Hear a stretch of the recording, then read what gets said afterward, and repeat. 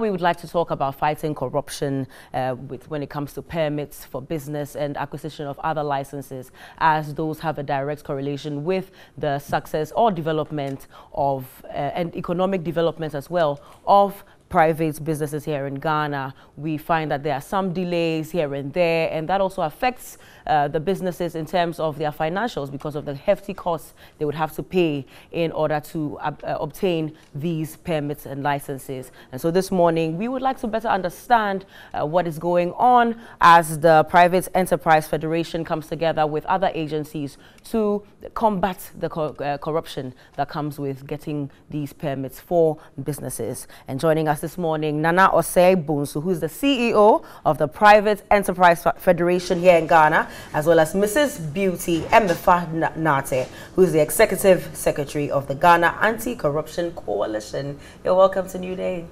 Good morning. Good morning. How are you? We're all fine. Yeah, great. Good. Wonderful. The Private Enterprise Federation is one that I'm sure not many people know about. And even if they do, they might not exactly understand what you do as a federation. So I think to break the ice, we can better understand to set the tone for the conversation. It's unfortunate that a lot of people don't know about Private Enterprise Federation when it's been around for almost 23, 24 years.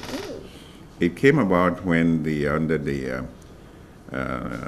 presidency of Mr. Rawlings, when they had difficulty engaging private sector, because at that time there were so many, and the biggest four were the Association of Ghanaian Industries, AGI, the Ghana Employers Association, GEA, the Ghana Chamber of Commerce, GCCI, and then the Federation of Association of Ghanaian Exporters, and each were in their own silos. Yeah. So reaching a consensus point of discussion between government and private sector, I think, from my understanding, was a little onerous and very difficult. So between these groups, they decided they needed a focal voice of private sector. And so they put their heads together with the support of government. I understand that the leadership of Mr. P.V. Obin, and also the USAID, the Private Enterprise Foundation at the time, was created to be the voice of private sector, the advocacy lead for private sector. That's how we created. So our main core mandate is advocacy, looking to influence policy formulation based upon research findings that provide empirical data to support the position, and also capacity building for businesses, networking, making businesses perform and become profitable. So that is the essence of what we are mandated to do. But as we grow and grow and grow, now from the four original founding fathers, later on the Bankers Association became also a member of the founding team. Then we have now grown to be 19 of the majority business association. We do not accept individual businesses as members. Individual businesses meaning sole proprietorships? Yes, any business, whether it's formal or informal, so far as your individual KYZ corporation and all, no, we only accept umbrella business associations and chambers. Okay, so you have to be a member of the association in order to be a part of the federation. Our representation of you is coming through the association. Right. That's how we operate. And we look at how things can improve the constrained business of our member associations to become profitable, become competitive, and to create wealth and jobs. Oh, amazing. So it means then that it is in your interest to boost, the profitability of these businesses. Yes, and that's the reason this whole project has come about. Tell us a bit about the inception of the project and how far you've come with it as well. The project became necessary because over the years, Private Enterprise Federation had done some research as to the licensing and permit requirements. We had complaints of our concerned businesses that whenever they're looking for permits, it takes some donkey years to get it. And sometimes, some unsavory demands are made and all. So looking at the terrain, we identified about 145 license permits and certificates that were required on businesses. 145? Yes, in our country. But they're 7 sectorial. You don't have to meet all 145. Exactly. It depends on which sector you are. What's the minimum you've seen for any sector? 7. Okay. 7 is cross-sectorial. That the 7 includes the Register Generals. Okay. That is a big animal, so we segregate that on the side. The remaining 6, town and country planning, office inspectorate, EPA, fire service.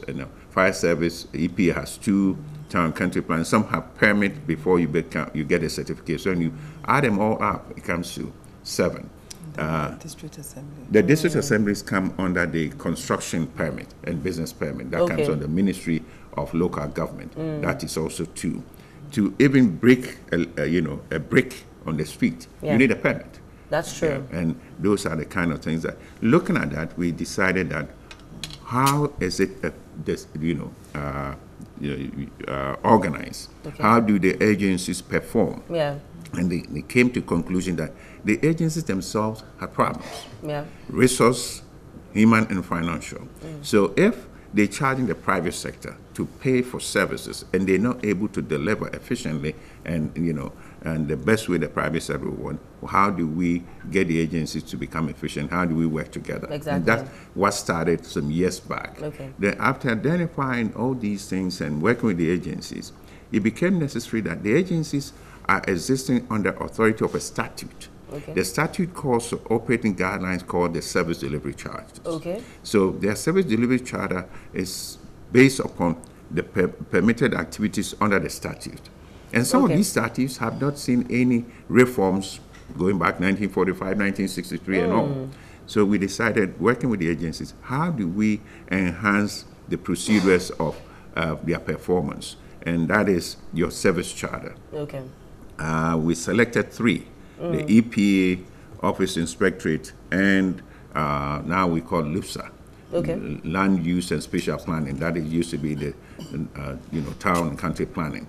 So looking at what they had, working with them, we have now delivered a draft service charter, a common service charter that they all have a common platform. Equal, how do you treat your clients, how do you disseminate information, how do people get to know about you, what are your requirements and all. So with that, then we have the peculiarities. This one has, the fire will have something different than the EP and all. So now we have adopted efficient service delivery charters that had been agreed upon between the institutions and us. But you see, in the essence of getting the licenses, I said 2 things. The service charter have their own inadequacies that maybe it takes 4 days or 25 days. Or, do we really need that number of days? Do we even need that procedure? If that's the case, how do we make it efficient? Then the other side of the coin, and that is why we have the administrative corruption. But individuals sitting in the chair who was supposed to administer this procedure will tell you, okay, come tomorrow. You come tomorrow and say, come the next day. I think you get the message that you have to put weight on your application. What kind of weight, you don't know. So you conducted the whole research to find out what exactly is going through the machinery, and what the problems are. We'll come back to discussing a bit of that, and then all the delays and all of that. But Beauty, he mentioned the service charters, and I would like for you to help me understand how that would impact on the business operations. So thank you very much. When we talk about corruption has both the demand side and the supply side of it. So enable us address that. It's important to tackle both ends. And we have always encouraged businesses to transact business with integrity. So we have this Business Integrity Forum where we encourage businesses that it's important to tackle or engage in integrity in terms of business. And then it also provides opportunity for you to have competitive and transparency in what you do. So as part of that, we also recognize, as Nana mentioned, how the challenge is also from the public sector in terms of the engagement and the delays. And as we all know, when it comes to businesses, time is really money. So the longer you delay them in terms of accessing opportunities or maybe services, then the more frustrating it becomes. And then sometimes it pushes businesses or compels them to pay for things that they shouldn't even have paid for. So the service charter, in a way, becomes more of a social contract between the service provider and the client, or the person who is going to assess the service. because the service charter will give opportunity for the entity or the public sector to outline what the services are, what they give.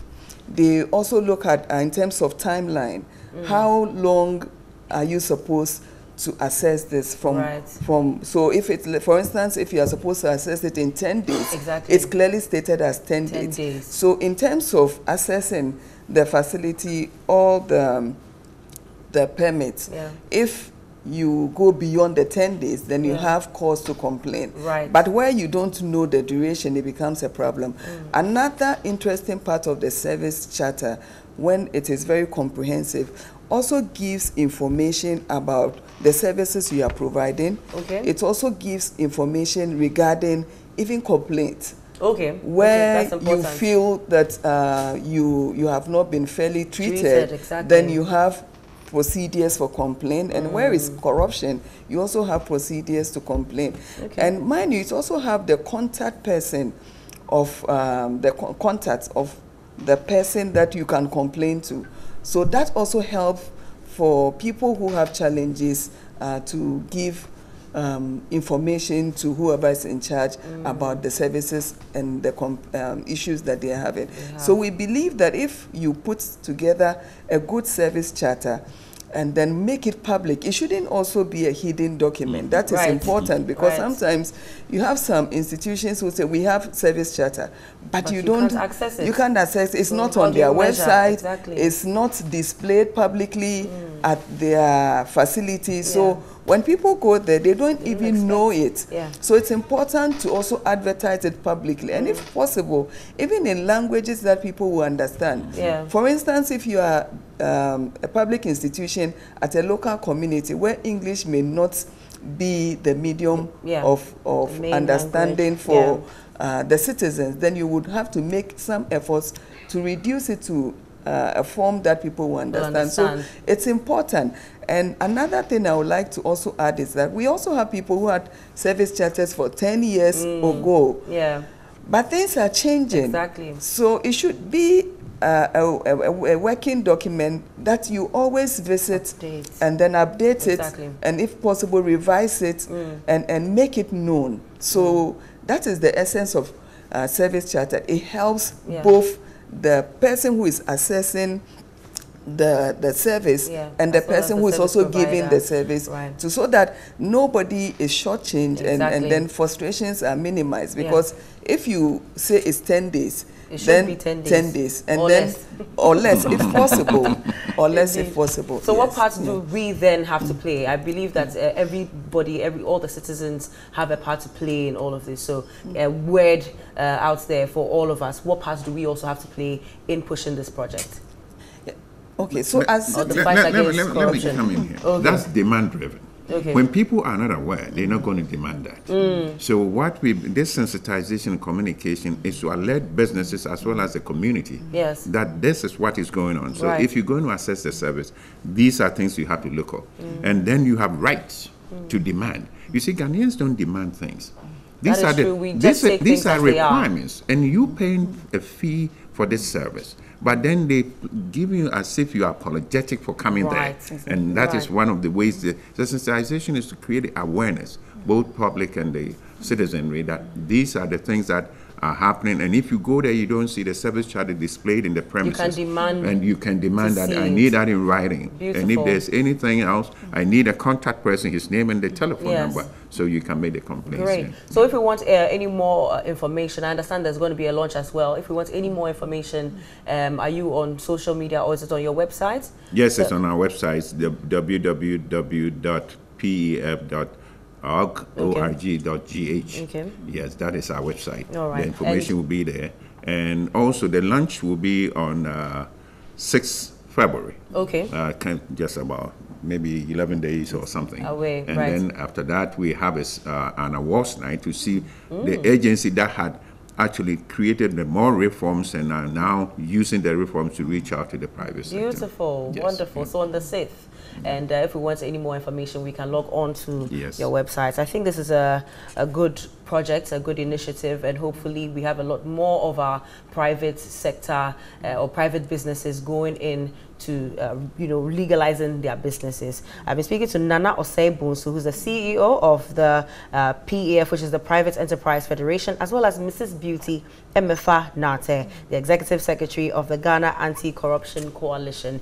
You're encouraged to also attend the launch and to find out a bit more about the service charters. Continue to demand and not just accept anything that's below standard.